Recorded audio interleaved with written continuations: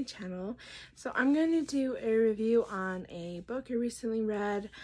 I love it. It's awesome. It's called Someone Perfect by Mary Balogh. But it's really good. I got it at Walmart actually. And it looked good. I love this time period stuff of like the Jane Austen kind of time period. So this looked like that, and I read it, and it is that, and it's awesome. So, anyway, so it's about this lady named Estelle, and she lives with her brother, and it talks about her family life, which was very complicated. Like, her mother died, so her aunt and uncle raised her because her dad was so overcome with grief. He started like drinking and gambling and, you know, sleeping around and stuff to kind of cope because he was so sad about his wife dying. And so he wasn't the right environment to raise his kids. But then, and that made them sad because they longed for their dad as well as their mother, because she died when they were like babies, like really little, or like toddlers, something like that. So they have no memory of her. But their aunt and uncle did a really good job. They love them and they raised them as their own. And so their kids are kind of like their siblings in a way. And then eventually they got a relationship back with their dad, and he remarried another lady, which they end up loving her and her family. And so yeah, it's like a very mixed family, but that's the situation she comes from. So she lives with her twin brother, and it's just them in the middle of like nowhere, because they like going to socialize people, but then they like living out in the country only around certain people that they're close to, but they don't like to be crowded all the time, you know, tons of people. But they do like to socialize, and they're like the life of the party, both of them. And her brother's named Wiley, and they live near this estate, near this lady and her mother. Her mother just died, and her name was Maria, the girl that they live next to, and she's like 18, I think. And her brother comes because her mother died, and it's her half-brother, and his name is Justin. And the first time they meet is she's like out walking to go visit a friend, but then she decided, oh, it's hot, I don't want to, so she started soaking her feet in a lake, and that's how they met. She wasn't like appropriately covered, her hair was everywhere, and so she was horrified, and he was like very immediately attracted to her. And she's supposed to be like tall, just drop dead gorgeous, like blue eyes, like auburn hair, very beautiful woman. And he's supposed to be this dark, strong man, and very mysterious and quiet, and comes off as kind of rude, but he comes off as very mysterious. He's just not a huge talker, but then, and he's very attracted to her, but he doesn't do anything, and she's like afraid of his dog at first, but later she finds out his dog is a very friendly, nice dog. She was just startled by him, and so her first impression wasn't the best of him. But his first impression was he's very attracted to her, but he's a gentleman, so he doesn't do anything. So then also, so then she leaves and goes back, but he keeps going to his sister's, like it's his estate, but he has a sister live there. And there's a whole backstory of that too. Like, they used to be very close, loved each other, and then there's like a whole thing that happened. And so the thing that happened, which it doesn't allude to until like the very end of the book, was that, and he was very close to his mother and father, but then his mother died, and his father went to like a social event, a ball thing, and this lady, this younger lady, his stepmother, she was really young then. She came from a very kind of like poor middle class family, not higher up at all. And his dad's a duke. He's a duke. Or an earl. I think he's an earl, actually. Not a duke, an earl. Is still pretty high up. And his mother was high up and stuff, but his stepmother came from a very lower middle class family. She had one relative who married well, much higher up than her station. And so she had her take her to this ball to start an introduction, to try to help her find a husband that was better than her station would allow usually to marry. But her aunt was like great. Her aunt was trying to be reasonable about it. But she saw him and knew he was an earl. And she basically made it so everyone found them, that they got locked into a closet together. And they found them together. And because it put her in a bad situation, he was basically forced to have to marry her for her honor, as well as his. And so he married her. He never loved her, but he treated her well and had his loyalties to her, which is kind of rightfully so. He was a very honorable man. And this was his dad. And then they had their daughter together. And so his son, Justin, and his half-sister, like, they were very close. And he played with her all the time. And one of the times, and his stepmother, because she was, like, not much older than Justin, she started flirting with him, making advances. And because he noticed this, his dad noticed it too, but he didn't comment on it. But Justin, like, basically kept his distance from her, so they didn't get in a bad situation, because he didn't want to do anything to compromise his stepmother or his dad. And anyway, he was very close to his father. And then he was chasing his little sister around, playing hide and seek. And she ran a certain direction, so he followed her, and she ran into their parents' room, which he'd been in there, but he didn't know she wasn't in there, that she was in there. He thought she wasn't in there. And he ran in there to find his little sister and ran into his stepmother. And basically she wasn't all the way dressed because she was dressing. But then she started like grabbing him, touching him, making advances at him. And then his dad walked in the room and saw it and got mad. And of course it comes to later show, he wrote a letter to his son saying, I always knew of your innocence, but I had to have my loyalties to my wife. And back then, that's just how it kind of was. Like, he was like, I just had to. And we had the little one to raise and everything. And he's like, it killed me to do it because I love you so much. But as a man of honor and a husband, it's kind of what you have to do. And so he, at the time, like, got mad and basically threw Justin out, disowned him in a way. Didn't fully disown him, though, but kicked him out.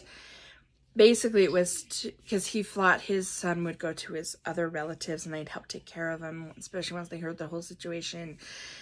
And it would keep his son away from his stepmother, his wife, to keep them both safe and honorable in that way. But Justin was so hurt by it, he did go to his relatives, told them what happened, and they offered to do just that. Like, live with us, we'll take care of you, and give you connections and all that kind of stuff so you can, you know, live a gentleman life still. But he was just too proud for that, and he was like, you know what, no. And so he went out on his own with an adventure with a little bit of money in his pocket.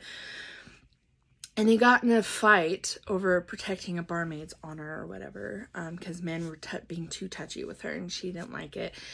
And this guy came up and like beat him up. But then he said, you know, you're like all hoity-toity, and if you want to, you know, actually learn how to work a real man's job, but this is where I live, and come find me, I'll give you a job. And so he didn't expect him to, but then Justin did. He went and got this job from this guy, and it was like a stonework job or something like that. And it was like very hard work. He gave him the hardest jobs, and he had to slowly work his way up from the bottom up. And he offered him like to share a room with his brother, who was like handicapped, and his woman lived there with them. And he basically became like a family for years, and he loved them, and he became extremely strong. And he taught them how to read, and he became very close to them. And they become important later in the story. But then when his dad died, he got everything, of course, because the women don't. And so then he sent word basically telling his stepmother, you go to this other state that I have in the country, so he could go live at the main house, because he was like, I don't want to go be with her because of what she did, basically. And she lied to her daughter, Maria, telling her that he stole some of her jewelry and sold it, and that's why he was kicked out. And so Maria, she her father never told her anything because he just wouldn't talk about it. But so her mother lied to her. And so they moved to this estate, and then they lived there for a few years, and then she got sick, and then she died. And he was in charge of Maria too, but he was just going to let her live quietly with her mother. And then when she died, he's like, I can't leave her out there all alone. She's my responsibility and I love her. And so he went and got her, and that's when he met Estelle. And then he got to meet them while he was there visiting Maria, trying to talk her back into come back with me, and I'm going to make you meet your family that you haven't ever met, like your mother's family, our father's family. I'm even going to invite my mother's family. Like, you're surrounded by family. I want you to know that. But she wouldn't go. She's being stubborn because she had a grudge against him, basically because of her mother's lies. And she was hurt that he wasn't there for so long. But then he talked to Estelle and her brother and said, will you guys please come with me? So she feels like she's got someone familiar with her, but I'm going to take her back either way. And so they discussed it, and they're like, yeah, we'll do it for our friend. So they ended up coming to the estate with their friend to give her support, to meet all her family she never got to meet, because her mother basically secluded her own family, her husband's family, like everyone. She didn't want anyone around. She wanted him all to herself and her daughter, and she just didn't want anyone else around. She wasn't a very nice woman, but her daughter didn't quite realize that. And then but later on she found that out. A lot of the truths came out little by little by little, and this whole time, like, Estelle and Justin are like talking, and he keeps purposely going to seek her out, and they have all these good talks, and like he shows her a secret cave and pulls out a blanket, and they just sit there and talk. Another time he like shows her the sunset. Another time he shows her his like own private like room when he was growing up that's like above the greenhouse, and he's like, me and my little sister was here, I've never had anyone else here. And he did propose to her, and it was a bad propose, but she said no because she didn't like him yet. And then he did it because he's like, I need someone not just to help me, like my countess basically, to help run everything, but I need it for my sister to help her during the social season, to help introduce her people so she can basically court, get married, all that stuff, because that's just how it was done. And so that's why he was asking her. He's like, you guys can be friends, sisters, like that'll be good for her. But she was like, no, I don't like you, I don't know you, no way. And so then he's like, I will get you to say yes. And he realized he was falling for her, he was crazy about her, and he just kept like showing her bits and pieces of himself. They kept courting her. He was being super sweet and romantic, telling her about his future life, what happened. Like, he was telling her all the secrets, and then his sister was starting to hear all the things that were coming out from extended family, not even from Justin himself, but from family members, as she was asking about different things. And then finally at the end, she asked him what happened. And I don't think he fully told her. He just hinted around it. And then she just came up with the rest of her brain, and she's like, oh my gosh. And so she told him at the end, like, I forgive you. I want to be your family again. And so they ended up being close again, and close to all the family. She ended up loving all her family, her mother's family. Their mother said bad things about her father's family she loved. She even loved Justin's mother's family, which they even told her, like, we're your family too. Like, you're Justin's family, so you're our family, which is, they're all wonderful people. And then he finally proposed to Estelle again at the end of everything, and she said yes. And there's a steamy scene in here as well, but it was so romantic the way he proposed to her, and like on a bridge during sunset. And he proposed to her after she got to meet the friends that he had lived with for all that time, because the handicapped brother came because he wrote a letter and he thought his sister was lost. He was coming up to help him find her, and he got lost, and like they were frantic trying to find him, and everyone there at his house like wrote letters out to everyone they knew.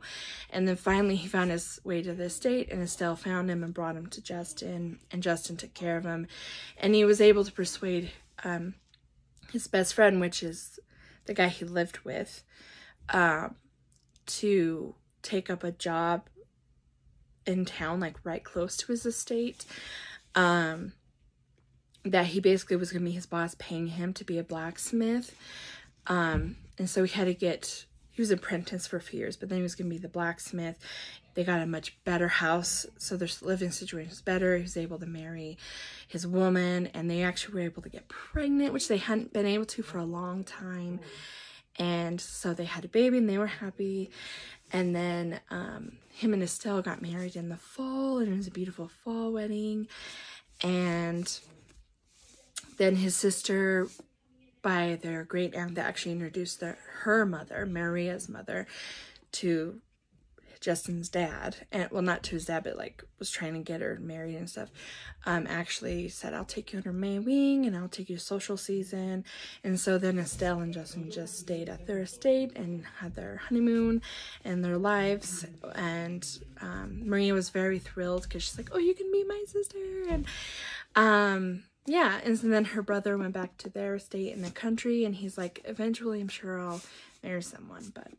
And this is a Wescott novel, and it shows you that there's other Wescott stories. So for the family, and she's a Wescott, Estelle and her brother. So it's going to go more into, like, there's other books about other people and how they all kind of connect together, how they're all family. And so I like that too. So I'm going to get those books and read those too.